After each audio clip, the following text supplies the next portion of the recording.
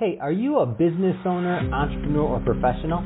If so, we want you to apply to be a featured guest on our show. My name is Adam Torres, and I host the Mission Matters series of podcasts. I've recorded over 3,000 episodes, and we are just getting started. How do you know if you'd be a good guest to be on the show? Well, only one way to find out, and that's to apply, but I'm going to let you in on a little secret. We want guests that have a story to tell, guests with a brand, a product, or a service that can benefit my audience of listeners. If this sounds like you, go to missionmatters.com and click on Be Our Guest to apply. I'd love to talk to you and get to know more about your story. Again, head on over to missionmatters.com and click on Be Our Guest to apply. All right, now let's get into the show. Hey, I'd like to welcome you to another episode of the Mission Matters Business Podcast, your source for all things business. My name is Adam Torres. You can follow me on Instagram at AskAdamTorres. Keep up with my book releases, book tour schedule, signings, all that other good stuff. Always love to connect with you there. And as always, if you'd like to apply to become a co-author of one of my upcoming books, just head on over to the website, missionmatters.com, and click on Become an Author to apply. All right, so today I have Pamela Moore on the line, and she's president and CEO over at Detroit Public Schools Foundation. Pamela, welcome to the show. Yes, thank you, Adam. So nice to be with you. All right, so I'm so excited to have you on the show today. We're going to talk about Detroit Public Schools Foundation and the work that you're doing. And for those that have been following the show for a long time, so I'm from Detroit and I'm a product of Detroit Public Schools. Big fan. And as Pamela and I were warming up, I'm like, man, we have all these connections. I'm like, went to Cass Tech, Wayne State University. I'm like, I went to your middle school. You may not even have known that Wayne State had a middle school. This was back in the day. So, wow. So excited to have you on here, Pamela. Maybe just to get us kicked off and to get us started, let's go a little bit more into the foundation. So just tell us a little bit more about the foundation and what you do, please. So thank you, Adam, for having me today. Just a real pleasure. So I joined the foundation 4 years ago, and I am a product of the district. And we were really created by the district, by Detroit Public Schools Community District, which is the current name, to assist in fundraising, to find those resources to fill in those gaps. And as you well know, there are many, many gaps these days. So our mission is to create and enhance educational opportunities for not only our students, but our families and our educators. And so we have a service agreement with the district, which is reviewed annually and negotiated annually. And really our main purpose is to fundraise. That's traditional fundraising through campaigns and signature events, as well as serve as fiduciary over some pretty major program grants that have come into the district over the past 3 years. You know that the district was taken over by the state for many years. The deficit grew, just a real mess. And it was handed back to the citizens of the city of Detroit in 2016. They elected the school board. The school board hired a phenomenal superintendent, Dr. Nikolai Vitti, in 2017, and he has been moving the needle ever since. And so that is what we do. It's a real privilege to have this position, and we're just doing the really hard work and really important work right now.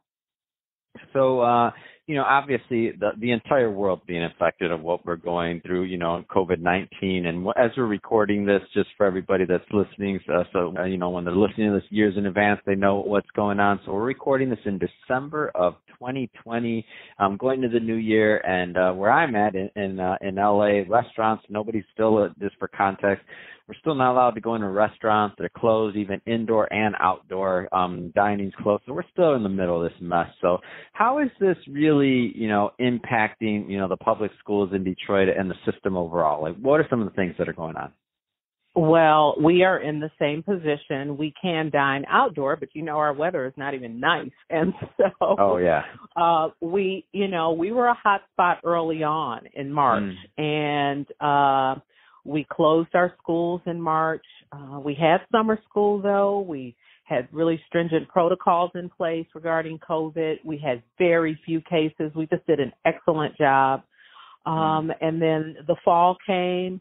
We offered 3 options: face-to-face learning. We offered virtual learning from home, And we offered, if you were a parent that couldn't really handle that home learning, you could send your child to the school into what we called a learning center. They could be fed breakfast, they could be fed lunch, which of course food insecurity is a huge, huge focus for us. And so we had those three options, trying to meet parents where they were and trying to address all of their needs. Fast forward, November comes, the cases started to go up in Detroit and the surrounding communities, and we closed the schools a couple of weeks ago. And so now we're completely virtual. And I can tell you, when we heard about COVID and we knew that inevitably schools were going to close, this was early February, we started having conversations about our families and our children and knowing that they did not have the equipment or internet or the knowledge and the skills, many of them, not all, to learn virtually. And I can tell you, the philanthropic community in Detroit, as you probably well know, came together, sat down with our superintendent and went to work. DTE Energy and the president and CEO, Jerry Norcia, said, I'll take the lead. And in April, we had a call with 100 philanthropic organizations who just answered the call. We raised, along with many, many partners, we raised $23 million and purchased 51,000 tablets for every student, free internet, and 1 year of technical support. We put our teachers into training. We just did everything right, and we did it early. And so by summer, those tablets were coming in. Now, we did have 3 or 4 months of learning loss, I'm sure, for some of our students that didn't have the equipment needed. But by summer, everyone had picked up their tablet. And so by fall, all of our students had the equipment needed. And that was just a huge, huge accomplishment and a heavy lift, let me tell you. As foundations and corporations, they have many priorities, but people pivoted, people shifted those priorities and found dollars and helped us ensure that our children have the resources that they needed to continue learning. But I can tell you this COVID has it's been, we were really on this road to recovery. The district had outdated curriculum. The teachers' salaries had been cut. Our facilities are old and need maintenance. I mean, you name it, it was an issue. And we had started to, music and sports and arts had been eliminated in most of our schools. So we were on the road to restoring some of those things that had not been invested in. And then COVID hit. And so, we had 3,000 children that we couldn't find in the fall. We went knocking on doors to try to find those children. We did find about 1,000 of them. I mean, children have disappeared, for various reasons, and the poverty in Detroit. I don't know what the national narrative is about Detroit, but I've been here all my life, and Detroit is not back. The Detroiters, the majority of Detroiters are struggling. There is a large population of Detroiters that don't have their basic needs met every day. And you add COVID on, and that was pre-COVID, and you add COVID on top of that, there's some real concerns about food insecurity and about housing insecurity and about just basic needs that our families are just struggling with every day. And so I'm fearful that the progress that we've made over the last 3 years, we're going to see the effects of COVID, and I don't think it's going to be good news. And so that's what keeps me awake at night. What are we doing? Can we do more? How can we support our families? Are our children really going to be prepared to graduate? Will they graduate on time? Will they be held back once those standardized tests get back into place after COVID goes away? And then, Detroit is booming. Economic development is booming. There are a lot of good things happening. But will our children be able to be part of that revitalization that's happening here? And I'm sad to say right now, a lot of our children are still being left behind. But it's not because the leadership currently at Detroit Public Schools Community District, they are working morning. I have watched them over the last 9 months, and they have worked morning, noon, and night to make sure that these children and these families are okay. And we are alongside them trying to find those resources. And so we need partners. We need resources. We need grants. We need so much. I hope to launch a campaign next year for our alums. You know, I graduated with 1,000 other students at Cass Tech. So just do the numbers and the number of alums that are out there who could partner with the DPS Foundation and help us with this work and help us make sure that our children have the resources and tools that they need to be successful in college and career. So that's what I hope to do in 2021. I'm not going to let COVID stop me, Adam. Oh, I know you're not, Pamela, and it makes me feel good that you are out there doing this work. One of the things that you mentioned that I just want to talk a little bit more about, and I think it's just important for our audience and for people to consider, is like when I think about Detroit overall, like you said, it's booming. Like there's a lot of business, a lot of good things happening. But you know, when we think about not just because it's the right thing to do, but when you think about like the future workforce and the people that live there, you know, daily, and the future consumers and like the people that the proprietors, right? Like how we make sure that the children benefit from all the good things that are going on. Can you talk a little bit more about that? I can. I'd love to talk about that. In my prior life, I was president and CEO of the Public Workforce Agency, and so I felt like I was on the back end of the work. We were helping adults get the proper training. We were looking at the industries that were in demand and the industries that were growing in Detroit. And how did we keep our children here? Or after they finish college, how do we bring them back? And how do we prepare them for these growth industries and these new jobs that have really, you know, Detroit has changed so much in the last 5 to 10 years. And so now I'm on the front end. I'm looking at that pipeline. I'm looking at our children and how prepared are they when they walk out the door in the 12th grade. And we've got a lot of work to do because now the hot industries in Detroit are IT and healthcare and construction. And we have, thanks to many of our wonderful partners, there's been a huge investment back in our vocational schools because when I was in workforce development and we were building all kinds of stadiums and athletic arenas, we couldn't find enough Detroiters to put into those construction jobs. They struggled with passing the apprenticeship exams. They struggled with the math that was required. And so we are laser focused on being sure that we have state-of-the-art facilities, Randolph Vocational School, Breithoff Vocational Center. We have these vocational schools that will train our young people to work with their hands, to go into the skilled trades, because those are jobs that are growing and that are available here in the city. And so you see a lot of people moving into the city. Our real estate market is booming. You know, the prices have gone up. And so, you know, it's all about helping the least of these. It's all about having public education that helps you remove yourself from poverty to so that your children are better off. And so we have to make sure that these public school districts across the country, especially in urban areas, are funded properly. We have a large special needs population. We can't turn any children away. We need resources. We need funding. We need that calculation that comes from Lansing to be revisited. It's just $8,000 per pupil is not enough, especially when the suburbs are spending about $15,000 per pupil. And so, you know, there's so many layers to this, Adam, but we are doing a better job, I think, of preparing our young people. Again, we've got great partnerships with the Mayor's Workforce Development Board, helping us prepare. We've got an Office of Career and College Readiness. They are focused on these career academies across our high schools. So we have these pathways. So if you want to go into medicine, you really need to, you know how spread out Detroit is, Adam. We're 139 square miles. So you really don't go to the school in your neighborhood like we used to.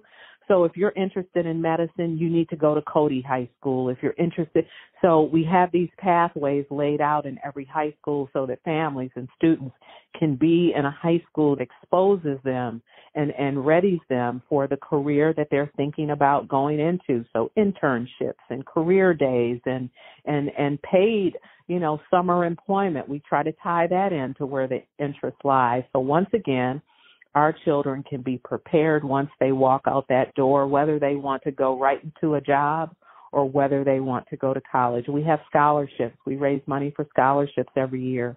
We have some promise scholarships currently that are funded through the city that pay for your community college, pay for your associate's degree. So there's really, I want to say there's no excuse, but, there are lots of reasons, unfortunately, and obstacles and barriers that stop our children from excelling and stop our children from getting these resources that they so deserve.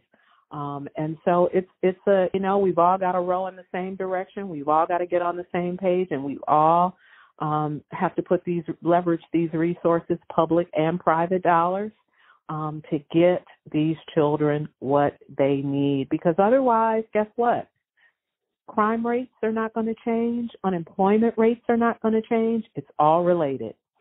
Our neighborhoods are still going to be blighted. It's all related. And so, I'm hoping that the next administration puts more of a focus on public education. I think they will. And again, it starts from the top, but it certainly starts at the community level as well. And Detroit is I am so proud of the work that we've done this year to address the COVID challenges and to get these children the resources that they need and to address the basic needs that our families are struggling with. I am proud to be from this community right now, and I've always been proud. But the work that we've done is really, really, really been impactful.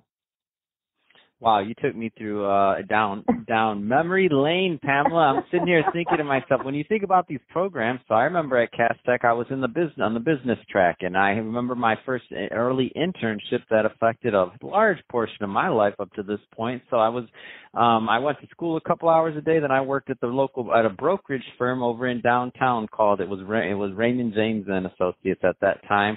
I don't know if that office is still there, over at 1 Griswold. So I remember going there every single day, and I worked there every single day, and that led to a career of almost 14 years in finance. So then that's what led me originally to California. I've been full time now in media for going on 5 years, so I don't do that profession anymore. But that, like, if I really look back, it all started with me being exposed to the financial markets based off of that internship, and that that Cass allowed me to do, and exposed me to money concepts. And then I started managing money, went to college, of course, and all that other good stuff, based on a lot of those things and just having that exposure. Had I not had that exposure, or had I not, had those opportunities, that it's so important that we make sure this next generation and the kids right now that are in schools get, things can end up much differently, and for many, if they don't have those types of things. So hearing you say that,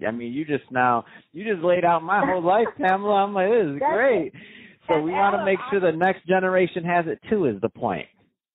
And they deserve it, because we had it. I was a business major at Cass. I got to work while I was in high school. I got exposed to all the different opportunities and figured out what I was good at and what I was interested in.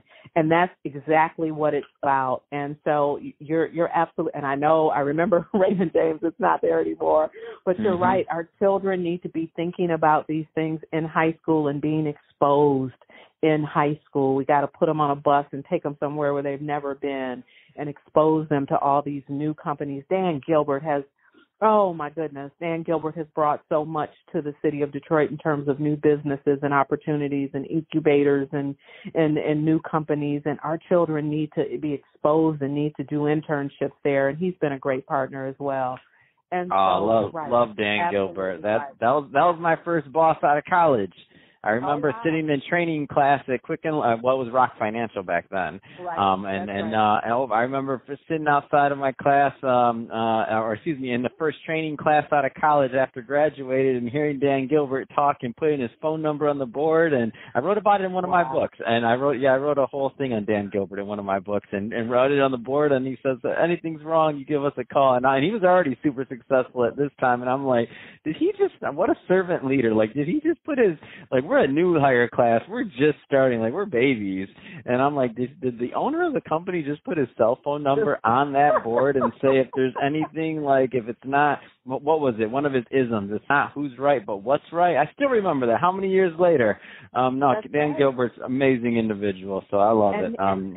And we actually have a representative on our board, and so we've got a got a really high-powered, high-profile board now, and just so many opportunities ahead of us. But you're right. I want Detroit Public Schools Community District to prepare these children like Detroit Public Schools prepared Pam and Adam, right? And because the world is, I felt like there was nothing I couldn't do when I graduated from Cass Tech. And so I want these children to have the same thing. They deserve it. That's amazing. So, Pamela, that being said, I could talk to you all day long about this, but we're about out of time on this episode. So that being said, if somebody's listening to this and they want to learn more about Detroit Public Schools Foundation or to connect with you and your team, I mean, what's the best way for them to do that? Well, I would say come to our website, which is kind of under construction, but it's the best way to find out about us. We've got our annual report out there, DPS for Detroit Public Schools, FDN, frankdenisenancy.org, DPS FDN. Just look us up, Facebook, Instagram, look us up, Detroit Public Schools Foundation. We're out there. We've got just some exciting things going on, but just come and visit, take a look at our annual report and really digest all the wonderful things that we have going on and be a partner. More than anything, reach out. Please call me, Pamela Moore, pmoore@dpsfdn.org, and be a partner. Help us in this journey to find the resources that we need for these children. They deserve it. And some things are just not so easy anymore. And so help us, be a partner, get on board, get on the train with us, help us do this really important work. Awesome. Well, Pamela, really appreciate you coming on the show today and sharing more about your work and what's going on in our Detroit Public Schools. So great stuff there. And to the audience, as always, thank you for tuning in. Hope you got a lot of value out of this. If you did, especially if you're a first-time listener, don't forget, hit that subscribe button. Have some more great guests coming up. Definitely would love to have you be a return listener. And if you're watching this on our YouTube channel, Mission Matters Business, definitely give that a subscribe. But also leave us some comments in the video. Love to know what kind of projects and what's going on in your world. And Pamela, thanks again for coming on the show. Thank you, Adam. Have a great day.